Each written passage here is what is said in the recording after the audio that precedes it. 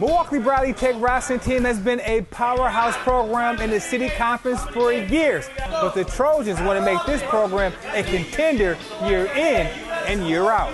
It definitely is pressure, but a good quote one of my athletes actually gave me was pressure only busts pipes and make diamonds. So we like to say we make diamonds here, and we use that pressure to fuel us because our goal is not only to win the city, but we want to go to state and eventually the national level and compete with anybody because we want to show them Milwaukee wrestling, we can compete with anybody in the state.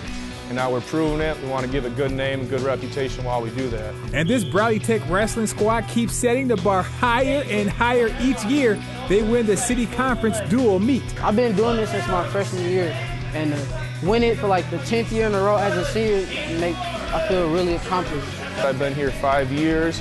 I walked into a good program, and we're only going to try to make it better. We don't want to stop with 10. We want to keep going on and get as many as we can here. I wanted to be a part of that, the next row coming up, the next year coming up for the city champs. The 9 year in a row city champs, so that's what made me want to join it. For me coming in as a freshman last year, it was wild because you had a lot of seniors that were going to leave, so they wanted to keep that legacy, making it 9 years carry on.